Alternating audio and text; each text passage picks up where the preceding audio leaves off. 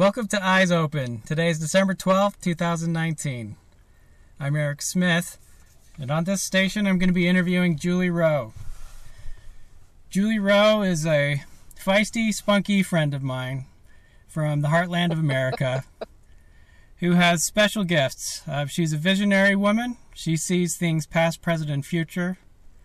She's a best-selling author of a book. She has had numerous near-death experiences and has seen many things that are special that relate to the future of Americans, to people all over the world.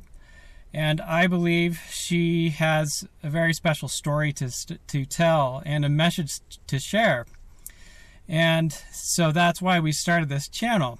Julie, welcome. Thank you for putting yourself out there and being willing to go on this show.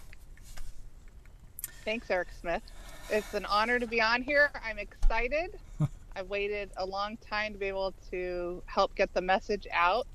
And so fair game, whatever you want to ask. Okay, sounds good. My hope in this first episode or first several episodes is to introduce you to your audience.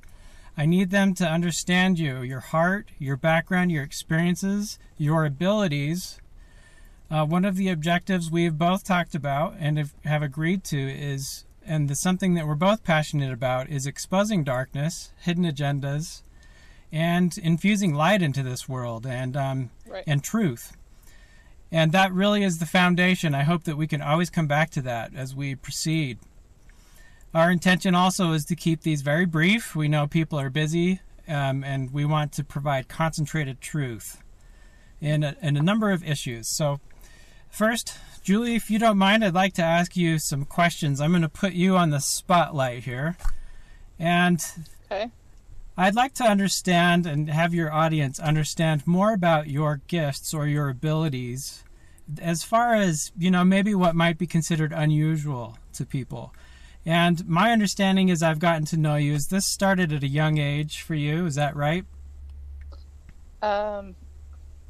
Since I came to the planet, my earliest memories, I have memories of being very, very young and having,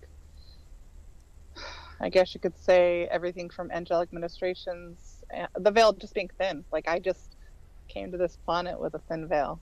So. Right. I guess people don't know what that term is. It just basically means, like, I can sometimes see angels or ancestors from the other side of the veil.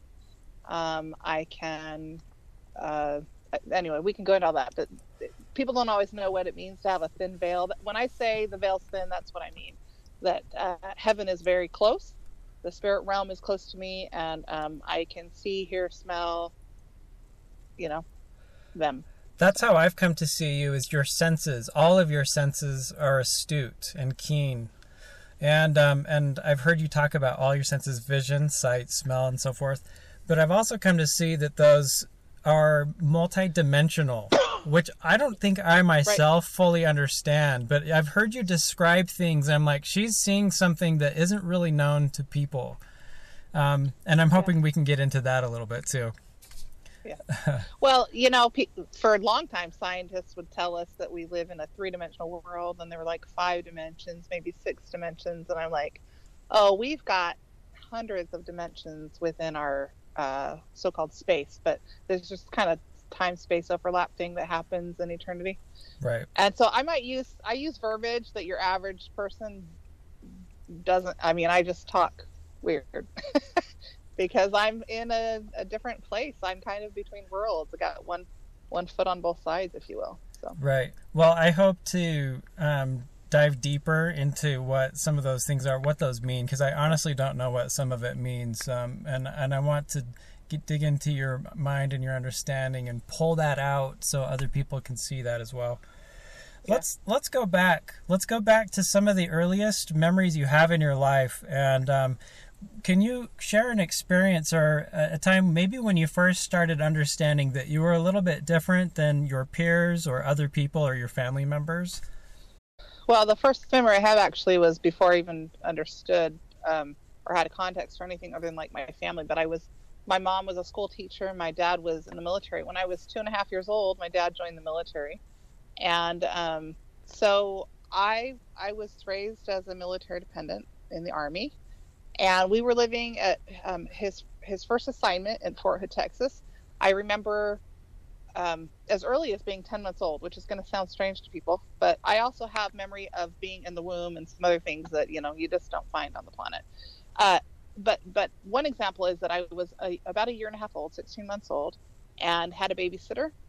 And my mom would leave to go to work. She's like I said, a teacher. And on a particular day, I didn't care for how this lady treated us. And I was cognizant, even at a young age, that what she was saying to me or my brother or my sister or the other kids that she was babysitting um, wasn't always kind. And it would hurt my heart, and I would cry. And I actually had a comprehension, even at that young age, that that was the correlation that was what was making me sad. And I remember that I I had visitors from the other side of the veil that would comfort me when she would neglect me, because quite frankly that's what she did. My mom would leave for work, she'd put on her happy face and pretend she was this nice lady, and then she would yell and scream at us or neglect us and do whatever she was going to do throughout the day. And I trapped a lot of negative energy in that short amount of time where she was our babysitter. And on one particular day, I watched her beat my sister. My sister was 3 and she had bruises on her back. And I sobbed my eyes out. And I remember being frustrated that I couldn't tell my parents what had happened because I didn't have the language skills in mortality to express what I could hear and thought and what I could hear and see from angelic family members, guardian angels on the other side of the veil, and being so frustrated that I was in this body and I was this little kid and I had no way to tell the people that could help what had happened. And so that's my first example of being maybe old enough to understand. And most people, I think they start having memories when they're 4, 5, 6 years old. But for me, I literally came to the planet with just a different body and a different situation. The next one is probably when I was 3, and I don't know. I've talked about that. I don't know if we want to talk about that story of the bird at all. Go ahead. Let's hear about this.